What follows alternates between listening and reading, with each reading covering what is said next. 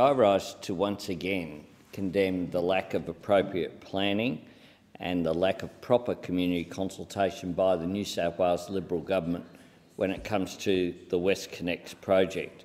The fact is that this project will be studied in history as how to not plan a project that began with a recommendation from Infrastructure New South Wales to increase access to the port at Botany by duplicating the M5 as the #1 priority that they identified.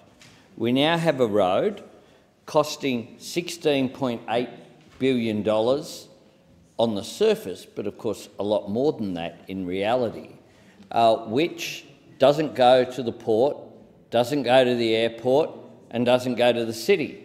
It is becoming a road to more roads, and what's more, a toll road which will impose severe financial hardship on people in Western Sydney and people who use this road. It of course was extraordinarily sold off half the share of this road to a consortium led by Transurban last week for some $9.3 billion.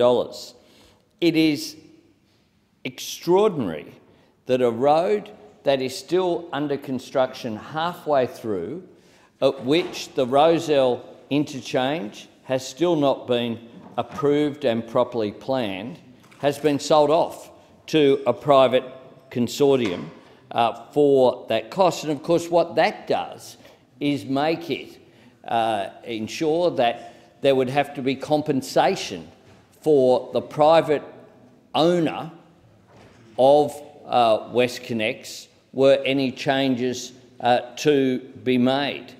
Today we find that the New South Wales government have announced $2.6 billion will be required to build the Sydney Gateway project from the St Peters interchange through to the airport.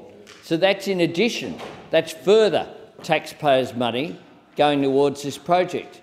And we know that it's also proposed to have an F6 through to the Sutherland Shire and a Northern Beaches tunnel from the Rozelle interchange under Sydney Harbour at many more tens of billions of dollars if you add all this up.